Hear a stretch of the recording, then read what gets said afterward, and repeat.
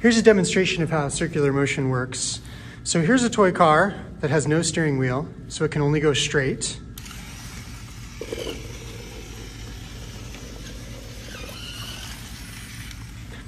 But if I want to make it turn, I have to apply a force.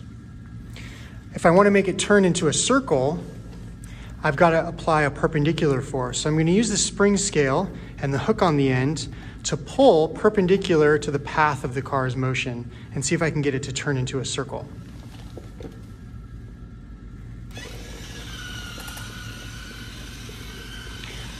This is how all circular motion works. There's always a pull towards the center of the circle that moves the object from a straight line path to a circular path. That inward pull is called the centripetal force. And in this case, that centripetal force is being provided by the force of tension in the spring scale. Once that centripetal force is removed, the object will go back to a straight line path as if it had no net force acting on it.